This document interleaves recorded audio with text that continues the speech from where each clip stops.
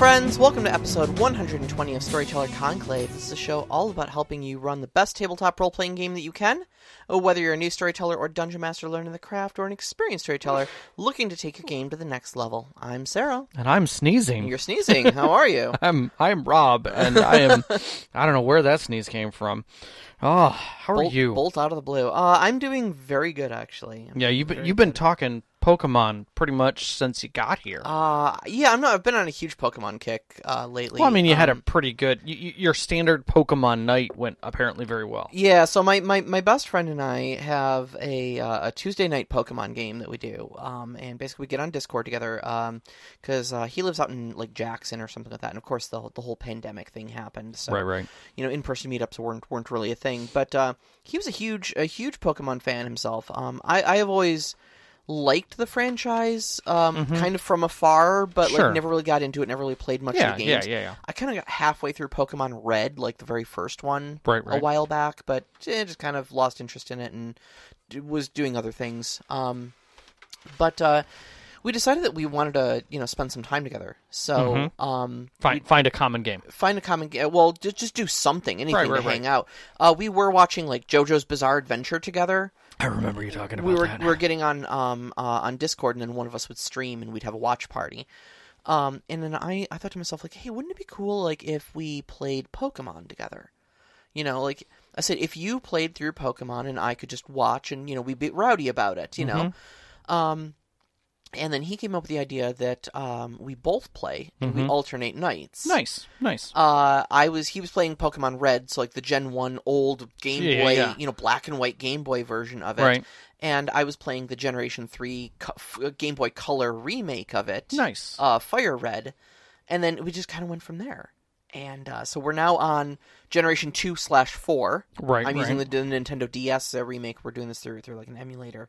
But our Pokemon nights have gone really well, and we're really rowdy about it. That's awesome. We're getting one of our other friends involved, Very cool. So hopefully she'll join in. And I love the hell out of my Pokemon team. Like, well, good for you. You seem to be like very raring about it, and like I can enjoy your enthusiasm. Yeah, I was never a Pokemon person, but I understand. Well, you played a little bit of Pokemon Go with with Vicky. I really don't count that as much of anything well, as far as understanding the universe or anything about it. No, but at least when I say like it's a Heracross, it's that big that big Hercules beetle looking thing. Yeah, okay. And you're like, okay. I've got one of those. You know? I remember collecting one of those at some point, and then I've gone to a couple of the Pokemon Go events to kind of get a feel for those people. And you know a little bit about typing and stuff like that. So if I say like fighting is good against psychic, so my Heracross punched the Drowsy in the face and killed him. That was that all checks the boxes. You understand what's going on. Yeah. But that's I don't know. It's my enthusiastic push right now. Yep. That and Savage Worlds is still raring to go there. Mm-hmm. If you've been looking at my personal Instagram, I'm building that beast of a terrain table already. Yes. So I can maybe post some pictures up on the STC No, I Discord think you should do some follow-ups there. I think it'll be good. Some work in progress pics. I'm taking those as we go, so maybe we can post it up on the Patreon, kind of like you did for your. No, I think the progress would be great on Patreon because then people can see how you layered the construction. Yeah. Especially when you start getting from the foam fact into moving that into sealing, painting, and making it work. Yeah. Because you do have quite a bit to go, and you're doing mixed media. You're doing foam. You're doing some of the Hearst molds. You're doing some other pieces. The trick is textured wallpaper. Yeah. That looks like tiny little cobblestones. I think that's fantastic. Yes. Yeah. Yes. Because you don't have to get the glass rollers that cost like $110 to make impressions on your foam. I mean, not that I don't want to buy those. Right, no, don't I get get me wrong, you. But you're right. But you're right. It's the whole. What's interesting is even in following some of the people online who have all of that. There was one guy in particular who was just like, I don't own these. But one of my flatmates does, and we're all artists, so I borrowed them from him. I'm going to show you why I didn't have to do that and why I did have to do that. And so he showed both methods. He's like, I'm not saying that this textured wallpaper doesn't solve the same problem. What I am saying is that when I press it across this, I get these kind of divots. And if I really want to make it look awesome, I'll use that roller. Yeah. But if I didn't have the right foam and I wasn't going to spend 1,700 hours making this, this would work just fine. Oh, yeah. Yeah, absolutely. And I think that's fantastic. Hey, look, there's no such thing. There's one thing I learned very early on, is that there's no such thing as cheating in art. No. If you can get the effect you're looking for, then congrats. You've done it right. Right. So. Let's see here. Tonight, yeah. I'm going to disclaim and say that we are not going to try and make this a rant fest, but Sarah, you're gonna.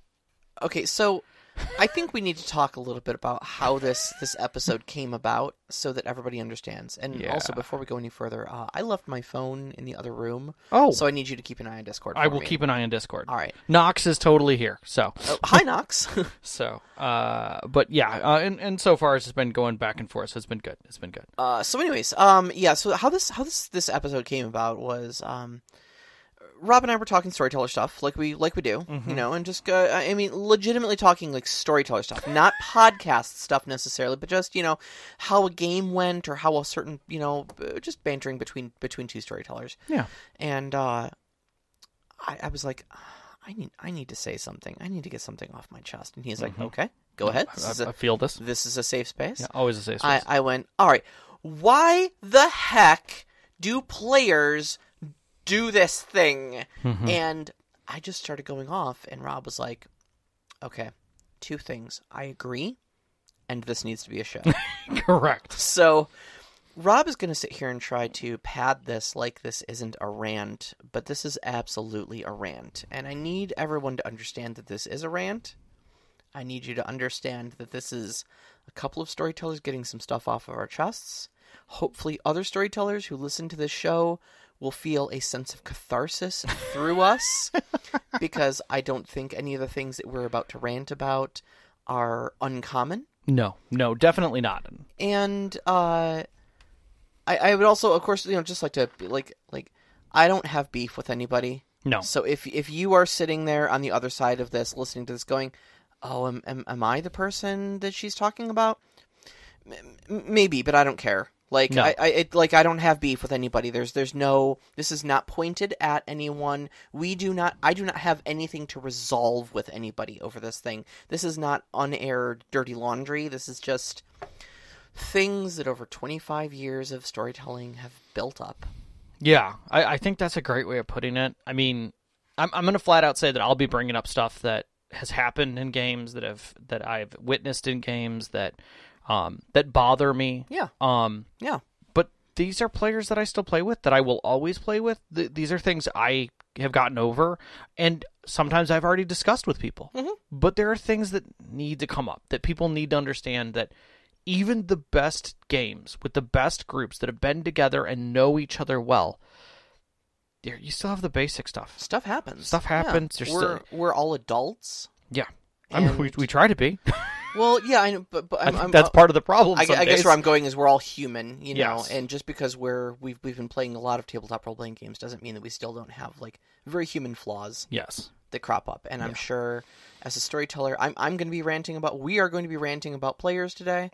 But we are going to protect the innocent and not use names. I will never use a name. But at the same time, I'm sure I do plenty of things that annoy the crap out of some people. So let us make the effort. We will use the pronoun they, regardless of who it is. Yeah. So that way we're protecting the innocent. We're not throwing special names at it or something like that. I never try to name names unless I know it's a good, flattering thing. So. Correct. So I tried to at least put some of this in block order, so we weren't just randomly ranting through this entire thing. Yeah, we've got some bullet points. So players. This goes out to you. This is for all the players. Players. Why? Players, can we talk about tardiness? Yeah. Can we talk about attendance? I know this is not school. No. This is not for college credit. No. But like, why can't we just show up? Why can't we just be on time? I don't think I've ever had anybody like no show on me. I've had no shows. Like, I've had no shows. Not without any sort of communication or prior knowledge. Like there was never a moment where I've had no shows, no note. where I didn't get information until sometime after, like almost a day after. Was there a dead family member or something, or just? Nope. They slept. They fell asleep.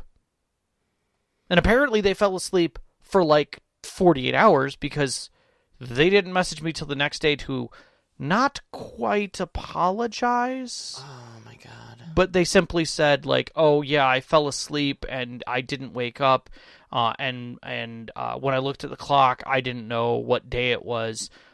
So yeah, that's on me." And that was the end of it. Now, I'm adult enough to accept that, like, I still ran the game, but, like, I held out that game sending messages for probably the better part of 45 minutes. Yeah. And that's... wondering what was going on with it, because they're friends. These are people who are at our table. We treat them as friends. Yeah. We treat them more so as friends in a more collective group than most. So to have something be like that, where you've invested time together, you've made a commitment like this, and then that happens, you're like, what the hell? And then when it's, I guess, brushed off in such a light way. Yeah. No, I found out reasons why it happened later, but it was still the event that occurred. Yeah, absolutely. And it was like, so. No, I've definitely had plenty of players who are very late. Mm-hmm. I am not one known for my punctuality. Everyone just kind of knows to add 15 minutes to whatever, I've outright had my sister tell me, oh yeah, I know the event's not starting until 4, but I told you 3:30 so that you would show up on time. Mm-hmm. Like, oh, okay, that's fair. I'll own that one. But like 15 minutes, I'm not going to get tilted about. But like 2 hours, 2 hours, I mean, you did tell me you had a prior engagement that day, but that's kind of another issue. Mm-hmm. Given what this particular engagement was, I can forgive it because I understand how difficult that engagement was to make in the first place. It was a hard thing to schedule in the first place. But regardless, it's more than just the storyteller. It's everyone else waiting around. Yeah, and that's the big thing. It's like for me, it's you've got to be respectful of everybody else's time. Like 5 other people have cleared their schedule for this day to make sure that they can make it here on time, and then several times I've heard a couple of people that you and I both collectively know say, "Oh, I've got this other thing going on that day, so I'm just go ahead and start without me." Is the other that's the part that gets me, is the go ahead and start without me. Like you're not an integral part of this story. Like or the other one that gets me is the go ahead without me. I may not be there. But if I do, great. And you're like, as a storyteller, you're like, okay, do I factor like you're gonna be here or like I'm not gonna be here? And I think for some systems that works.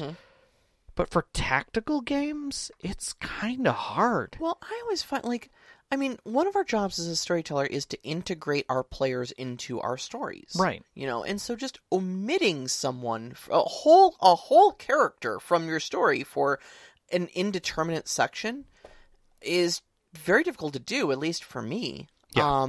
And also then you've got the weird thing of like, okay, well, while you were gone, the whole party trekked out into the middle of nowhere. Right. How am I accounting for your absence? Are you there? Am I puppeteering you? Right. What happens if you get killed or something? Right. And you're not responsible for any of your own decisions at this point? And as a storyteller, I've puppeted players because I've wanted to include them, but left them in a state where they're inconsequential. I've been able to do that in some cases, but I still feel that it detracts. Yeah. And also, I may not be there, just go on without me? I mean, I understand where that comes from. And I think that's why I forgive it, is because I know some people have other obligations. They're not going to put that burden on me, what those things are. I mean, I can understand, like, maybe if you're, like, unavoidably on call at work or something like that. Right. Like, I get that. Right. I get that. The thing that gets me is, like, I've double booked. Because I said I told a friend I'm helping them move, even though I knew a month ago that our game night was going to be tonight. Yeah, and told them that so I'm double booked, and I don't know how long that thing's going to take. So just go ahead and start without me. Go ahead and start without me. I may not even show up if it runs too late. Like, okay, but again, 4 other people moved their schedules to be here a month ago. You know, Yeah. like... Yeah. The one that always gets me, and actually I put this later because I really find it more of an attitude, is when those particular people ask you to reschedule because they can't make it. Mm-hmm. Like, I wouldn't say the last minute, but near the last minute. Yeah. And you're like, excuse me? What? Like, I got 5 other people 3 weeks ago, including you, to make this date. And now 2 days out, you're like, can I reschedule? And then you're getting indignant at me with when I say no. Right. Like we're a bunch of adults with lives and busy things going on and things that take up our weekends. Like that's why we schedule a month out and only play once a month. Like we're not a weekly game. Yeah. You know? I mean, and even if it is a weekly game, it's still something you're committing to. Mm-hmm. I mean, unless it's pretty open that whoever shows up, and that's the light level, which I know some storytellers do. Yeah. It's like, whoever shows up is what we're playing. We play week to week. Whoever shows up is there. If you don't show up, your character either doesn't wake up or doesn't make the adventure, and that's it. But like neither of us play that way. No. And that's well known, and none of our players should expect that. I mean, of here's us. my favorite. What if somebody didn't show up to Critical Role? Right. How would you feel as a Laura viewer? Bailey's just like, yeah, I'm not going to be there tonight. No, and they don't announce it. Uh-huh. Like, literally, Matt sits down at the table, looks at his phone, and goes, oh, Laura's not going to be here. All right, guys, let's keep going. And, like, everybody at the table would be like, excuse me? Yeah, apparently she had some other engagement. Yeah. How would you feel as a viewer? I've seen that woman duck out on an award show. Twice. Twice. Yeah, that she was going to go win an award at. Yeah. But saw that Sam Riegel was using her dice, so she had to go. Dressed to the nines, showing up at her game. That was amazing. That was amazing. It was. I caught that at least. Absolute goddess. So I think that kills the tardiness. I can't, but it doesn't kill the rants. No. The rant lives on, and I think this is actually the rant that got this whole topic brought up in the first place. This is the one where you looked at and went, okay, this has got to be a show, but keep going. Mm-hmm. Mm-hmm.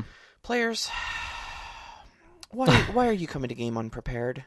Yeah. And I don't mean like, okay, it's like we've all showed up like without our dice sometimes. Like I've done that before where like I have my gaming go bag, you know, and I thought my dice were in my go bag.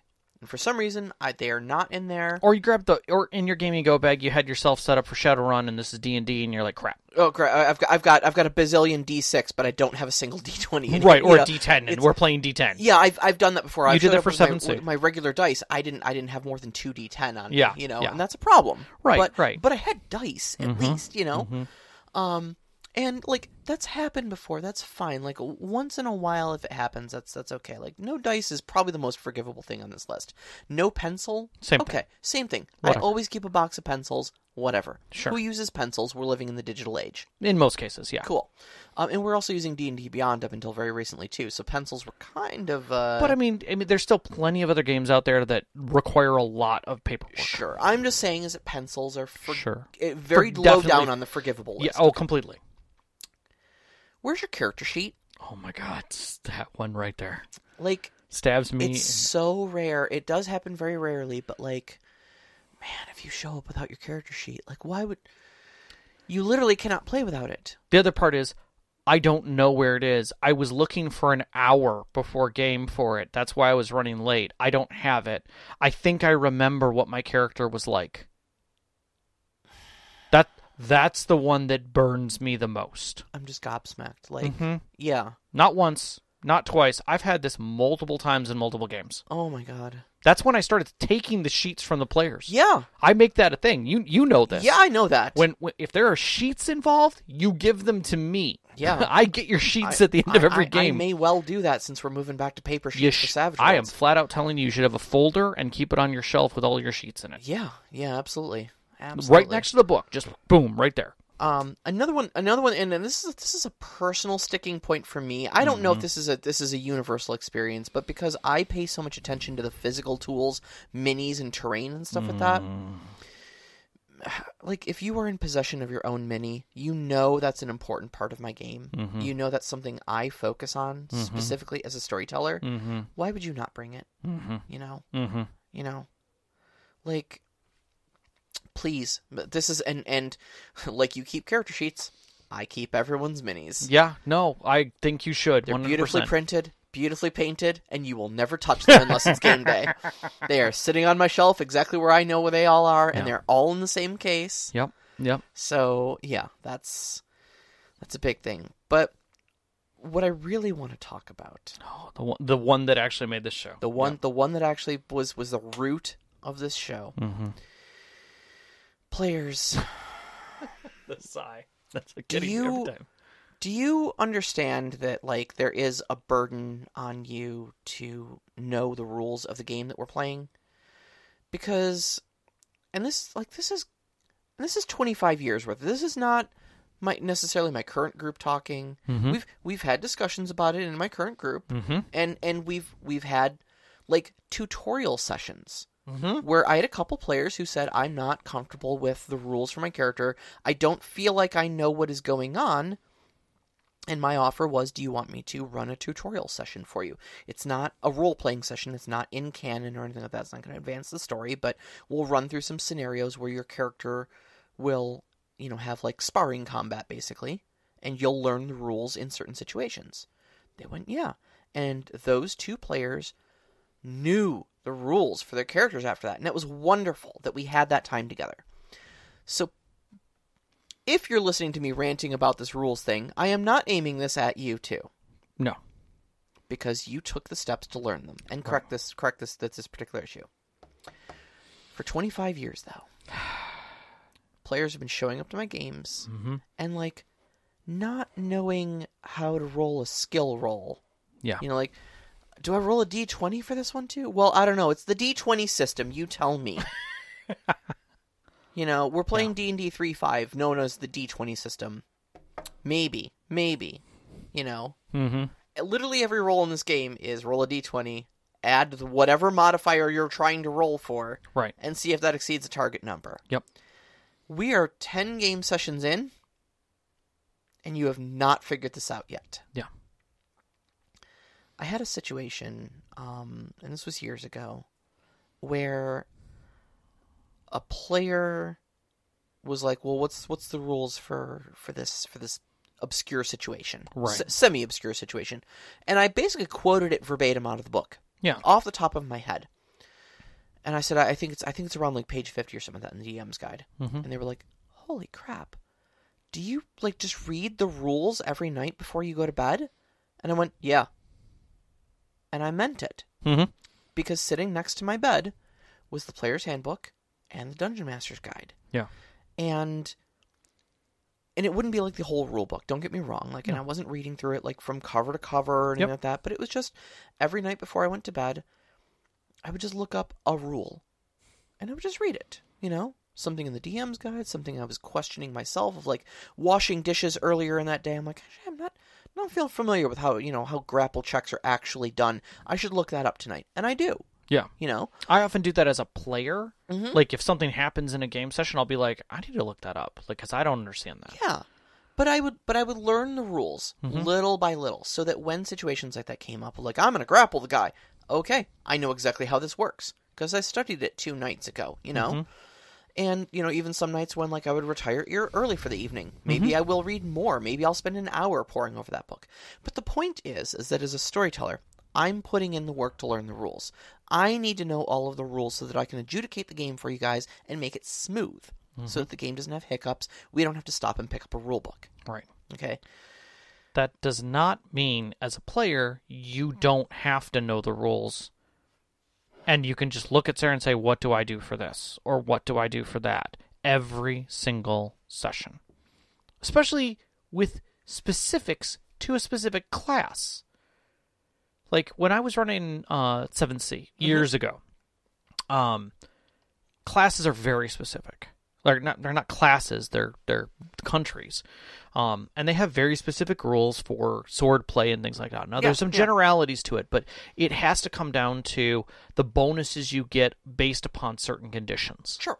And it's very important that players understand how that combat work, especially for dueling. Dueling's one of the hardest parts of 7th Sea. Yeah. But your short schools are stuff like if you're fighting multiple opponents, you get Correct. bonuses. But with this other school, if you're fighting one big opponent and you're using a two-handed sword, Right. you get this sort of thing. Or your whole point is that you use tagging to bring down the difficulty to make a proper strike. Right. You know, right. there's points to doing something. And I literally had a player who was a heavy fencer who was using a school, and they were like, they were just frustrated every game and asking me questions every time. And I'm like, have you even read anything about this school? And they're like, well, it was using the weapons that I wanted to use. And I'm like, for what reason? So you took an entire batch of rules, Yeah. made them the main focus of your character, and then didn't read the rules. Correct. You just saw two weapon fighting and went, okay, cool. And this was multiple sessions in. Yeah. I had another player in a different game that got really upset about firearms because they ignored the single rule that's in the firearm section about how long it takes to reload. Oh, man, that's exactly why I stacked that stat on my character. Yep. Because it takes up to a full minute to reload one of these things. Right, and there's not a ton of rules really in the 7th Sea book. Yeah. It's actually pretty simple to get through. Character creation's the hardest part. It's pretty freeform, Yeah, but if you look up your character, you can read through in usually 2 pages anything that's complex about your character within about 2 pages. Yeah. And it was just like pulling teeth to get them to read a single page. I'd hand PDF sheets out. Oh, yeah. For people like, here's all of your power sets for your magic. And I would still get the same thing of like 4 sessions in, like, like, what are you going to do with your power? I want to do this, so what would I use to do that? Okay, well, first off, that's not how your power works. Second off, if you wanted to do something even remotely like that, again, you should know this. We're in session 17 of the campaign. Right.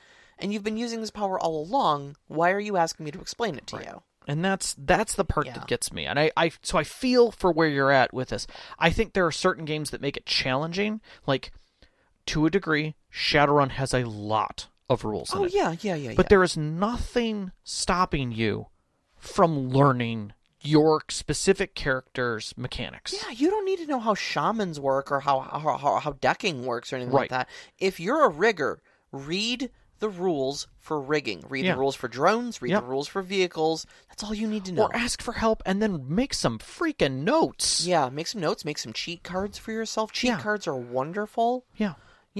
But like, I don't know. I think it's just gonna, I'll be straight up, it's gonna break my heart, like, if we go into Savage Worlds and I have to teach everyone how to play that game. And I understand to a certain extent it's our first game. I think after session 0, and even to a degree session 1, depending on what gets used, but I think it's going to be different just because there are so many less rules.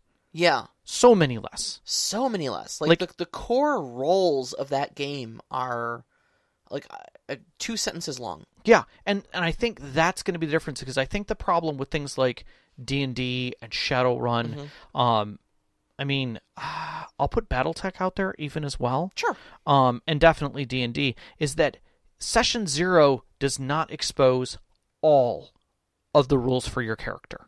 There's no way that in a Session 0, unless you're a ridiculous DM, that you can do a proper tutorial, combat, social, whatever engagement. So that your bard gets to charm, inspire, your fighter gets to attack and command, that your cleric gets to heal, resurrect, whatever. Yeah, no. I expect all of that stuff to come with time. Like, I don't need everybody to know the exact nuance of their characters and stuff like that on session 1. I'm just saying, though, is that if I show up on my next game and I say roll a notice check, and any player goes, okay, how? I'm going to need to take a walk. Again, cheat sheets are going to be a huge part of that, because you did hand out the books. They are in PDF format. And a good reminder is, we're having our session 0. Please make sure you read through this page and this page for the basic rules. And leave it at that. Yeah, exactly. But now we both completely understand how any professor feels. Yeah. You didn't even study for the test. Yeah. I said we were going to be going over this in class. Did you read the assigned pages? No. get out. Go read the assigned pages. Yep.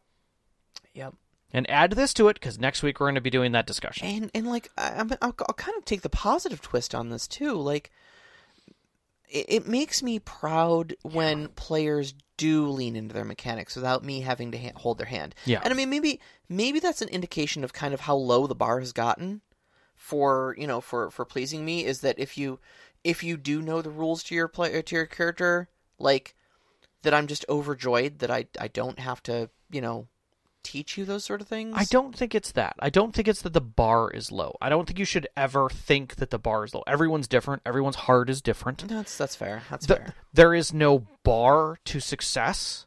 Like, because if you had somebody sit down at your game who brought a completely completed character with 20 questions filled out and handed to you, including 3 plot hooks for their character ready to go, sat down and on session 0 knew everything, was just rolling with the game and having a great role play, are they now the god in your eyes of the golden child for every character? They're every player that should sit at your table? I mean, kind of.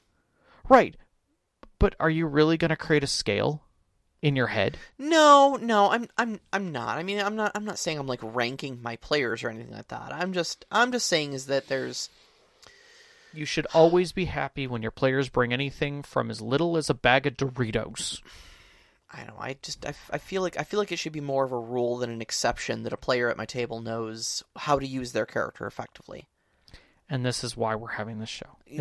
What's the player's burden? What is the player's burden? simple Exactly. burden is know the rules. This is not random tabletop game night where you don't know what you're playing and everyone's going to learn the rules to the game at the same time. Right. But on the other hand, if you're going to meet up with a group of 5 people playing Risk 2025 and it's going to be a tournament that lasts 2 days, you damn better know the rules stepping into that. Exactly.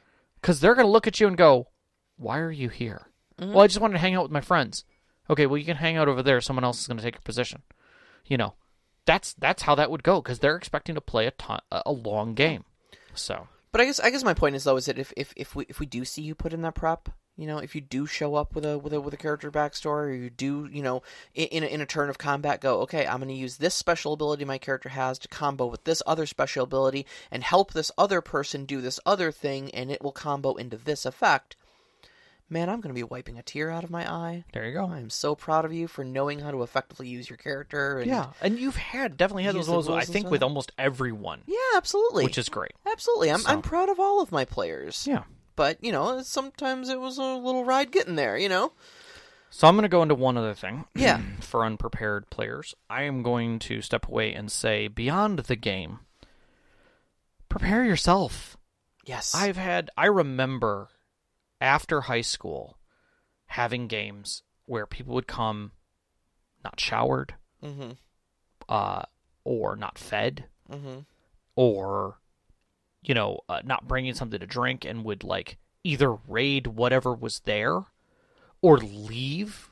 We'd take a 5-minute break and they would just jump in a car and take off to go get food and take 20 minutes to a half an hour and come back and be like, oh, I had to get food. You're like, you could have warned us at some point. Right. Everybody else got here. We were planning on playing till 6, and you just burned 45 minutes while you were gone. You guys could have started without me. No, we were literally in a combat session. No, we couldn't. Kind of a thing. And so that kind of stuff burns me the most. Or especially when people come unprepared physically. And I'm not even going to go into the whole mental stability of what could happen before you even show up at the show, or anything like that. Sure. But just the simple things of you didn't have breakfast or lunch. And now you're hangry during my game. Yeah, and you don't know you're hangry. You just got a headache and you're irritable. And halfway into the game, you're literally just spouting aggression at the entire table about minor issues. Yeah. Because you're ill-equipped to handle them as an adult. I think I mentioned this last game or last podcast or the show before that or something like that. But I remember Brendan Lee Mulligan of Dimension 20 saying something effective I noticed our party got more murder hobo-y. Yes. The less we ate or the later into the night we played. And 100%, I do believe that if you're not watching your table, and you're running the game as a storyteller too long, you will watch them fade and they will not recall the end of your game. Yeah. Which is often a climax. You have to leave in an appropriate amount of time. unless all your players are gung-ho and they're very excited and they want to keep going. Yeah. And even then, sometimes it's best to pull that back while the energy is high. Yeah, the problem I'm having is that, I grew up in a day and age where our games were 8-hour long, all-day sessions with a lunch break in the middle of them, or dinner break or something. We were 20 once. Yeah, we were all 20 once, but all that old habit is still ingrained in me, so, like, when I'm booking a day, 20-year-old me is going like, oh yeah, it's gonna book 8 hours worth of story. We'll get a pizza in the middle of it. No. A lot of us are over the hill. Yeah. And an 8-hour game session does not fly with a lot of us anymore. No. Like I'll tell you, my adrenaline will carry me through an 8-hour session. Yeah. But I go home and I hurt. Yeah. No. Physically, totally I hurt from hunching over my books and stuff like that. And just. No, it's a mental workout. Yeah. The entire thing is a mental workout. It's like driving for 8 hours. Yeah, I'm almost useless the next day if I burn an 8-hour session. Yep. Because I just mentally I'm checked out, you know? Yeah. My voice is shot, my body hurts, like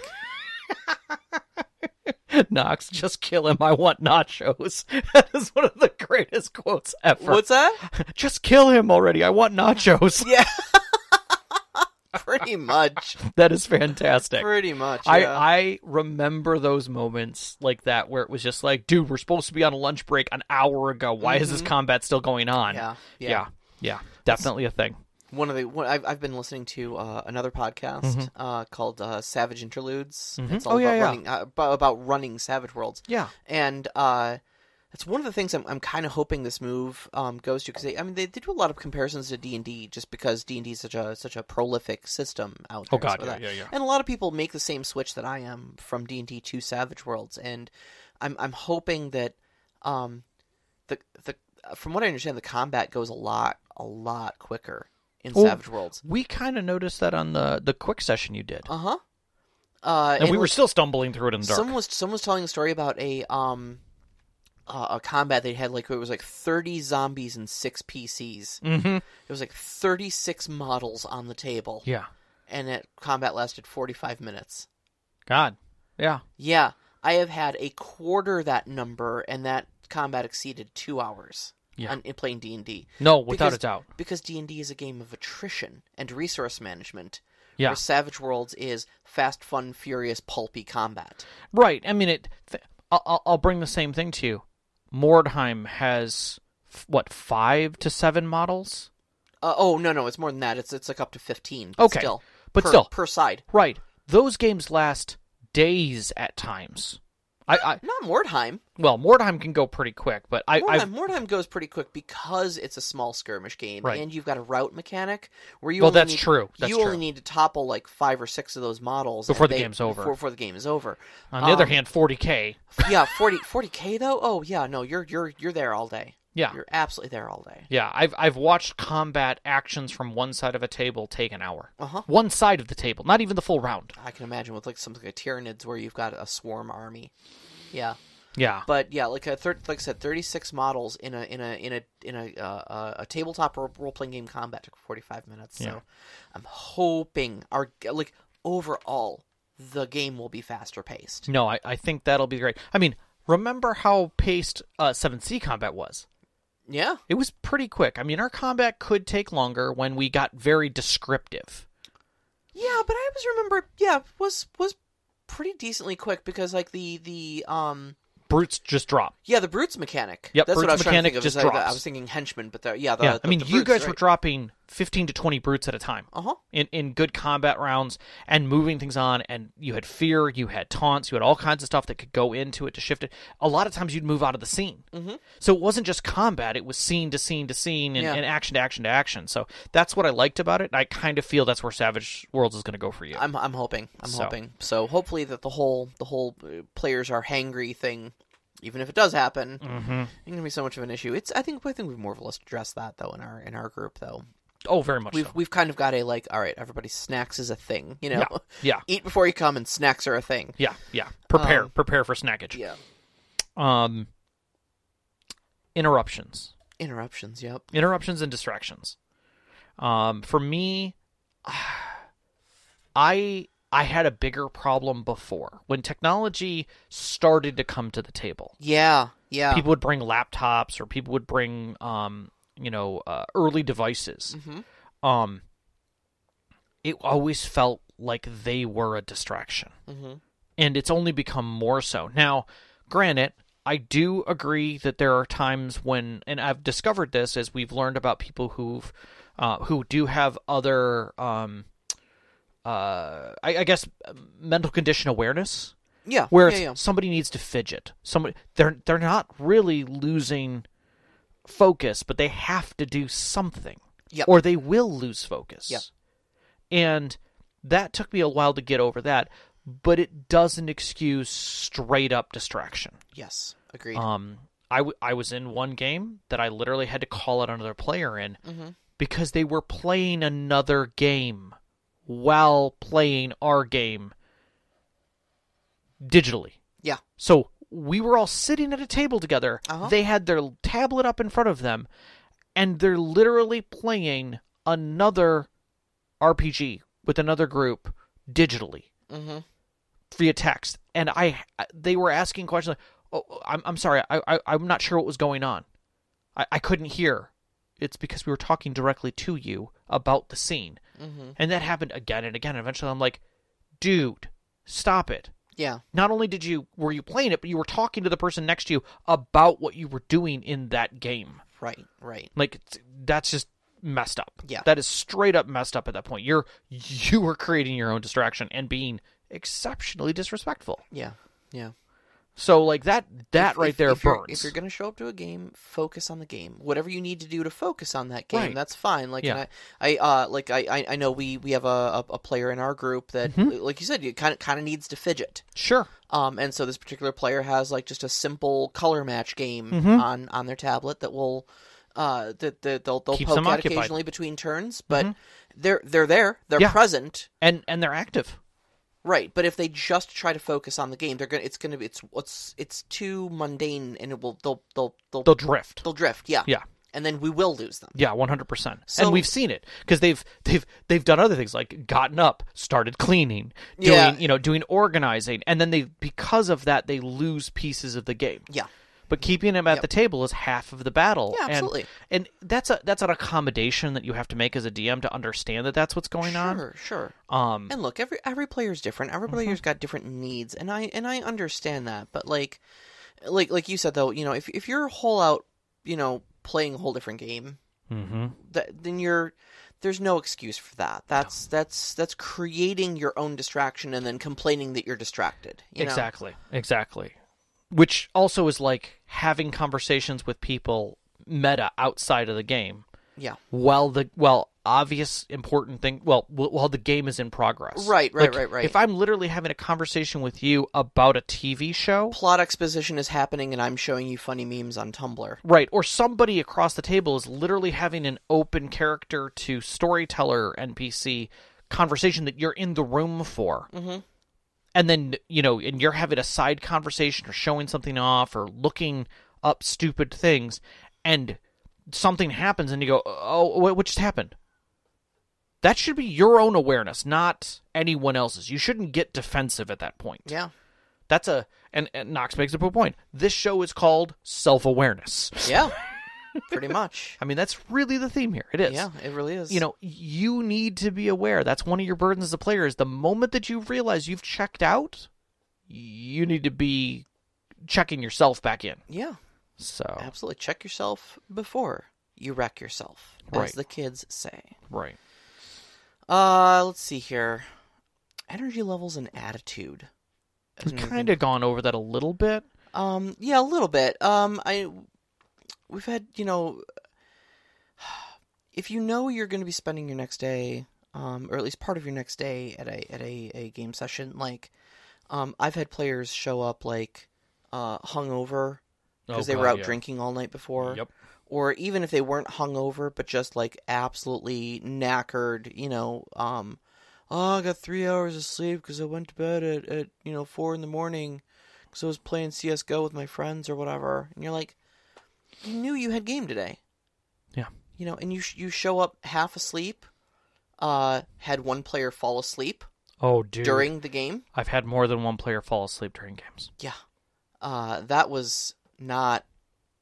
This isn't somebody who has narcolepsy or sickness or anything else. They just passed out. Yeah. And it's just, I just didn't sleep well last night. I was just up doing this other stuff. Like, okay. Like, man, like, if you need to stay home and, like, fall asleep or something like that, like, that's okay. I understand if you've got a problem you need to address or whatever. Like, Be honest. I've called off sick to your games before. You definitely have. And that's understandable. Like, you can't plan when you have maybe a night of even if you're not sick, like a night of insomnia or something like that. Mm-hmm. You know, I know we've got at least one mutual friend who is a terrible insomniac. Yes. And we know this because we see messages from them on Discord at like 3:30 in the morning, and we're like, oh, one of those nights again. I'm so sorry, friend. Yeah. So I get that, Mm-hmm. but like, if you can't stay awake, just like call off if you need to stay home. You know? That's be fine. honest. We understand. It's fine. It's gonna suck. I'll be salty about it, but we'll reschedule. Mm-hmm. And I'm not gonna place any blame on you. I'll be salty about the situation. I'm not gonna be salty at you. Right. You know, but like, don't show up and then just zonk out on the couch. Or worse yet, be a turd at the table. Oh yeah, When you're a stinky turd at the table, literally ruining everyone else's fun. You're like, why are you being a jackass? Like, I didn't get any sleep last night. Okay. Okay, well, that sounds like a you problem, not an us problem. Right. Why don't you temper yourself a little bit? Right.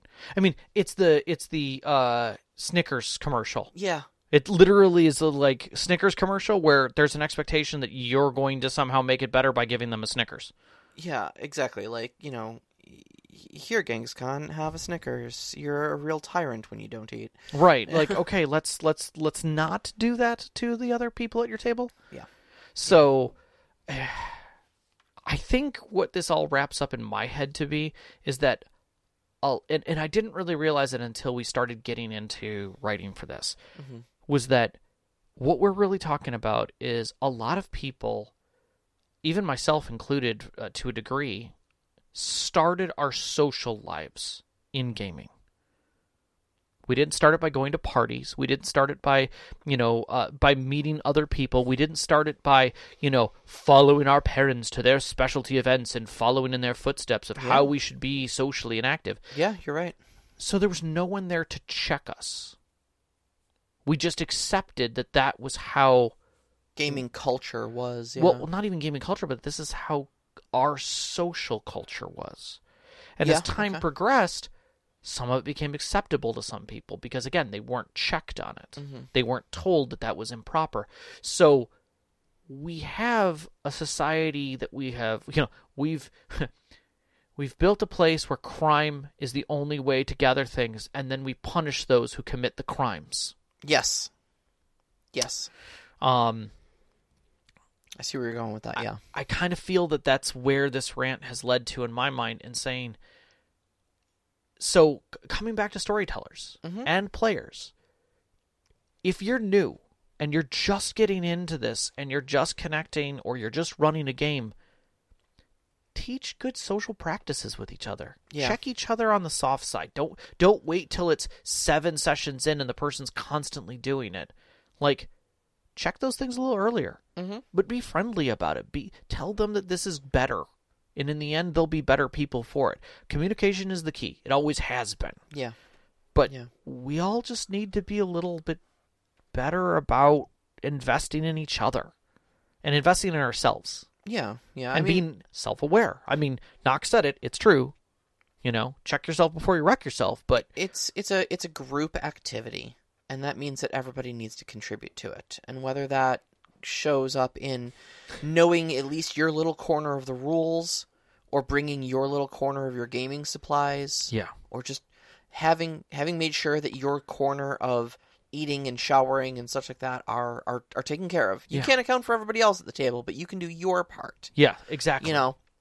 As long as you can take care of your own stuff and make sure that your contributions are done and not placing those burdens on other people, if everybody does that, then the whole group prospers for it. 100%. 100%. We're just saying help each other and let your like help your GM or storyteller help you.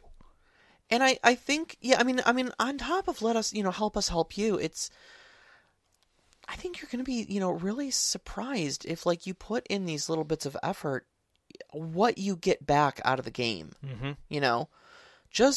Just learning the rules for, like I said, you don't have to know all the rules in the game. I don't need you to read the entire book cover to cover 3 times and memorize everything. But just knowing how your edges work, or your feats work, or your class features work. Yep.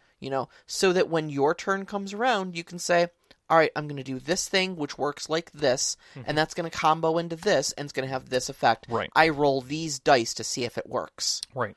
And you could even ask, am I right? And then we're like, yeah, and, like, that's perfect. I guarantee if you do that, your storyteller's going to look at you and go like, holy Yeah. crap, yeah. That's great. That's yes, great. amazing. Yeah. Do that. I am so into this. Yes. It helps us be excited for you. Exactly. And you'll have more fun because, like, you're doing something cool and interesting. I mean, how many times have you looked at your character sheet and thought to yourself, I don't know how to use half of this, so I'm just going to attack. That's it. That's the whole thing. I'm just going to attack. Yeah. Okay, but you've got so many cool other abilities you could be using. How much more fun would you have if you were using them and knew how to use them? Yep. Yeah. So, and when you start having fun, everybody starts having fun. Yep. I want to hit some of these questions. Yeah. Because we're running out of time. Yeah. All right. So Overwatch says, when are the rules not the rules? Are there any behaviors you can think of that would be absolute no-goes at the table, but fine in a typical social situation? If so, how do you convey that to folks new to gaming? I think the social faux pas, I think the biggest one for me is the social faux pas of not preparing. And some of that is it's okay to be a little late to some social events. Yeah. It's okay to not know, everything that's going on. But literally, if it's a wedding and you show up in jeans and a t-shirt because you didn't check to see what kind of a wedding it was. Right. Yeah. That kind of a thing follows in the same line where it might not, where it equals. But I'm trying to think of a social situation where something is acceptable socially, and the only thing I can think of is tardiness. Tardiness is kind of socially acceptable. Or ducking out early. Yeah. That sort of thing. Like, hey guys, we showed up to the party for 45 minutes. We said our highs, we said our goodbyes. We're gonna dip out. We got something else going on tonight. Like, fine at a party. Yeah. Not fine at a game. No. And I think to a definite degree that in some cases it's not fine at a party. Like in the case, if someone is throwing a special event, I'll throw together a term here. If someone's throwing a baby shower, kind of a thing, and you show up, drop off a gift, and duck out, they shelled out money for food, entertainment, all kinds of shit to make sure that you have a good time and thank you for coming and bringing a gift, and you just duck out. Yeah. Wedding receptions are for the guests, not for the bride and groom. That's fair. I guess if you RSVP'd and was like, I'll have the fish, and then you don't stay for the meal. Dude. Yeah. Straight up, if you say you're coming to a wedding and no show, I'm sorry. I got married. I did not eat all the food or drink all the drink at my wedding. I didn't even have half of it. I think I had half a plate and a glass of wine. Not even the wine I made for people. Yeah. Now, people came to my wedding. Yeah. I had extras. So, I know. But I shot weddings where people would just not show up. Tables full of people. And I'm thinking, that's like $30 a plate. Yeah. Yeah. And what does it say to the bride and groom? Completely. Completely. So that's where I would say. That's what I would say. Like the only counter argument I can think is like I understand as a terminal introvert myself, like how like sometimes you get into a social situation and you're like, this is too much. This is way too much. I understand. Can't be here. Yeah. But again, that should be the exception, not the rule. You know, and don't commit to something you can't do. All right. All right. So Knox in the Box asks, did you ever delegate smaller tasks, DM or otherwise, to your players in an attempt to keep them a bit more focused and less likely to become bored and disruptive? For example, and this is, I believe, in the game that Sean was running for us, I always did the note-taking and inventory tracking. Sarah would draw the maps and place minis. Somebody else might track initiative and health. Do you find that having out-of-game roles to be conducive to teamwork and communal roleplay? 100% based on the system. Yeah. And the team, honestly. Yeah, I don't think I did much of that with Dungeons and Dragons. No. Because I am a bit of a control freak about this sort of stuff, but I think, like, especially with Savage Worlds, I see a lot of opportunities. In fact, like, I was listening to that other podcast, Savage Interludes. They were actually talking with this exact topic, of, like, you use a deck of cards for initiative, have somebody else deal them. And when somebody throws a joker, have somebody else shuffle them for you and give them a Benny for it. There you go. You know? I agree with that. I think in things like Battletech as a game is challenging. It's easy to lose track of where you are. Having someone keep track of that is fantastic. Yes, Shadowrun was another game where a lot can be going on and you can quickly lose track of where you're at. Again, just having another pair of eyes on the initiative order, or having another pair of eyes on how many hit points somebody has left, or something like that. Who's still up? You know, I heard a DM for Dungeons and Dragons was actually saying he has his players track the enemy hit points, and that's usually something that, like, a lot of DMs keep close to the vest. We don't even tell you, like, how many hit points they have left, but he said he found the exact opposite was true. That giving them, okay, they have 127 hit points. Somebody track that for me. Yeah. Not only kept them involved, but everybody kind of had a better sense for the tactics and stuff like that, and they felt more involved instead of just, how many times do we have to whack this vague bag full of hit points before it falls down? Because you can't see the blood. You can't see the gore. You have no idea it's injuries. It's just all assumed. But if you're looking at 37 of 127, you know exactly where it's at. Yep. No, I think that's perfect, and I honestly think that should carry through. Yeah. I may start doing that. Yeah. So. Yeah. The Mad Elf asks, we still have a little bit of time here. What are your tips and advice for leveraging experienced players at your table to help bring new folks up to speed without burdening the players? I mean, it's always useful to have a rules layer at the table, if that's what you're talking about. Are you talking about bring them up to speed with the story, or are you talking about, like, bring them up to speed mechanics. with the mechanics? I think it's mechanics. I think based on the system, like, one of the things that I like doing is positioning at the table. Yeah. I'll make sure that I've got a semi-experienced player, or at least a player who knows how to pick up systems, in between players who don't. Yeah. And I'll try and keep the players who know the least closest to me. Yeah, I think that's good. So it's easier to work through situations as things get challenging. But honestly, I think leveraging them in the sense that if they are willing to help, letting them help.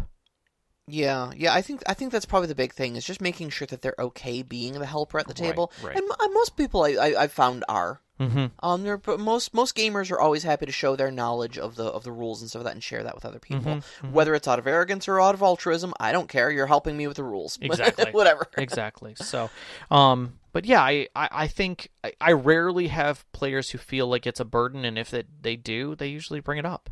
Yep. So.